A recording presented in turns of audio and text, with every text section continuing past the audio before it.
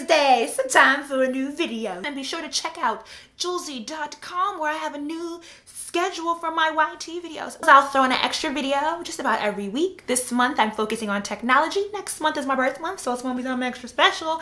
And yes, I'm recording all my videos for this week in one night because girl, God. Yes, let me pour me a glass of wine for this one. Oh, I already poured it. Hell, Shiraz. Cheers, bitches. Oops. Queens. Cheers, queens. That's what I meant to say. Talk about this. Men and natural hair.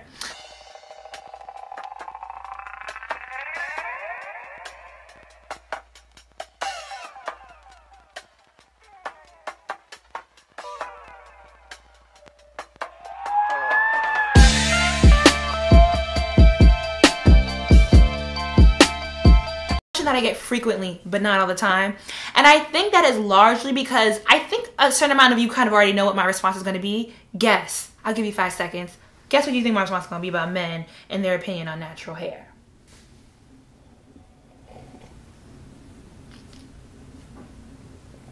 Have you commented already and let me know what you thought? I give not a single fucks about what any Negro who walks this earth has to say about my hair. Not a single one. You know, that's how many I have to give.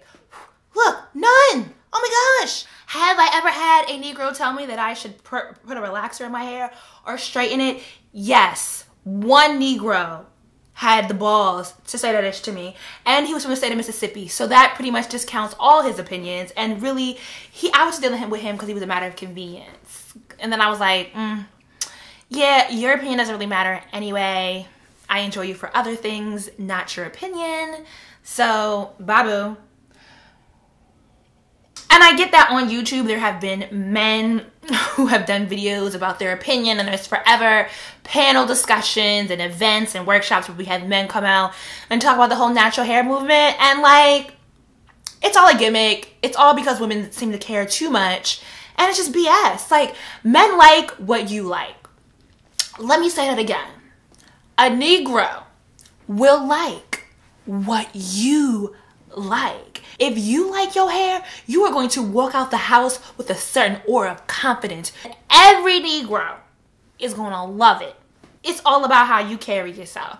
I mean, what I find interesting is that people will make statements about what they don't really care for or what they want, and then somebody's going to come change their whole life, and all of a sudden they love it. Like a Solange, who in all honesty is not the mainstream standard of beauty. I think she's a gorgeous girl. Solange has a very kind of different appeal, but men still gravitate towards her because she's part of the Not a Single Fucks Given Club. And she just radiates beauty. She radiates her own thing, and it attracts people to her. Men like confidence more than they like anything else. It doesn't matter if they say they like the girl that doesn't have to wrap her hair at night. F all that shit. Because I'm trying to curse less. We're gonna work on that. But F all that. You know, P is for power, boo. You got the P, so don't even worry about what's on your head. Do what you want to do. I ain't never in my life done my hair because I was worried about some Negro not liking it. Like, womp womp. You won't like what I like, and that's how I feel about it. Oh, let's talk on the flip side with men with natural hair. So, for the most part, I'm not really here for that either. Not that men can have long hair. I personally would never date a man whose hair takes longer to do than mine, or whose hair is longer than mine. And, you know, I'm getting to dangerous territory. I'm getting close to dangerous territory right now. But aside from like African Hair God, and I like him because he's a young man who has a natural hair channel. He genuinely gives tips on hair care. Like, you can learn a lot. He does a lot of technique in his videos. All these men that are coming out with long hair, talking about follow me on Instagram because I got long natural hair. Or I'm on YouTube because I got long natural hair. Men are genetically positioned hormonally to grow hair faster. It's like, it's a scientific fact. And that's why I don't got time for it, because I'm like, whatever. You was already genetically blessed with that ish. Womp womp, not concerned, keep it moving, boo. Show me a girl who did that. Show me a girl who, like Kimmy too, who ain't had no hair as a child, and then learned how to take care of her own hair, and then, you know, all of a sudden had all these long, luscious locks. But I'm not really here for this testosterone swindle that Negros is doing. I will be doing a live Q&A on Wednesday, February 26th, from 7:30 p.m. to 8 Eastern Standard Time. Like me on Facebook. Follow me on Twitter if you dare. You know, I might be a little bit much on Twitter.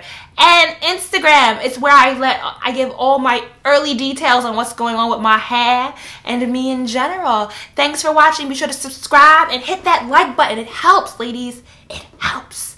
Deuces. Part of science that I don't understand, where we're contracting HIV out here without bodily fluids being swapped. Because I'm just